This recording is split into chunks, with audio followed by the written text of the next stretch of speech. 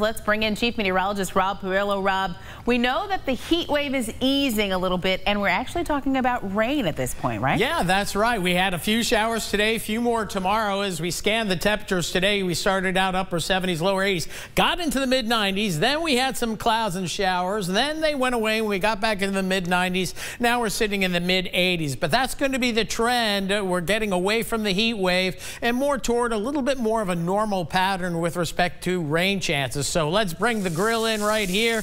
Got the dogs, got the burgers, and the chicken patties. Can't forget those. Now, tomorrow we're looking at partly cloudy skies. Few showers developing mid-morning. We'll see temperatures in the mid-80s. Then scattered showers and a few storms. 40% range anytime from late morning through the early afternoon.